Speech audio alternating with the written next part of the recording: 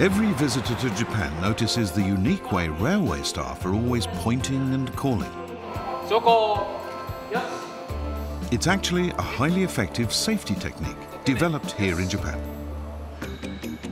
Physical movements and vocalizations are a proven way to increase concentration and reduce errors when performing any task.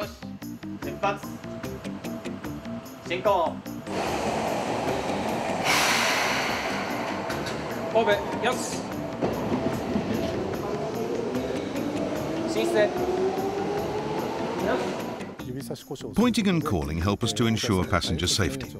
The railways provide a service that's essential to people's lives, and these techniques help us fully concentrate on every job. This is how the method works. First, he focuses completely on the item to be checked. Here, the train is about to depart, and he's confirming that there's no one at the edge of the platform.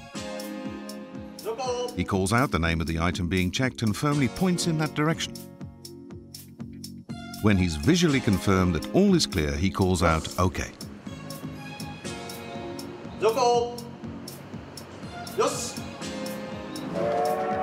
The practice is said to have been invented by a steam locomotive operator about a century ago.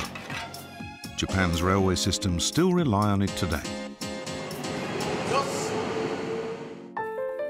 Scientific tests have conclusively proven that the method is effective. We gave test subjects a simple task: press the button that matches the color displayed on the screen. Some subjects were told to both point and call the color first. Others were told to just press the button. The error rates were then compared. The results were clear. Far more errors were made by those who only pressed the button, while those who pointed and called made the least errors. It was very obvious. Errors fell by about 85%. Neuroscientists have also studied these techniques. We found that it increased blood flow in the front brain, so we can assume that doing this is also stimulating brain activity. Pointing activates the brain's frontal lobes, which govern judgment and attentiveness.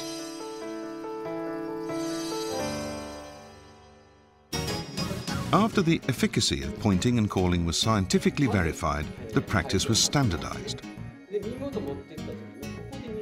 Other industries and businesses now send their workers to learn the method. Construction sites can be dangerous places to work. Here, pairs of workers are using pointing and calling to check their safety equipment. They continue to point and call as they move around the worksite.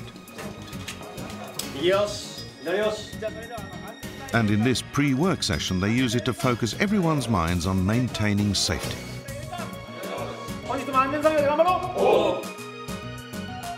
Pointing and calling prevents hospital errors that endanger lives. It's used when dispensing medication, when checking the amount and type of drug for an intravenous injection, and to confirm each patient's name on blood samples. It's essential that we don't make mistakes when dealing with patients. This method is a great help in checking that everything is correct. The New York subway was the first overseas operator to implement this proven Japanese safety technique, finding it to be highly effective. The word has spread, and you soon might see pointing and calling in your country too.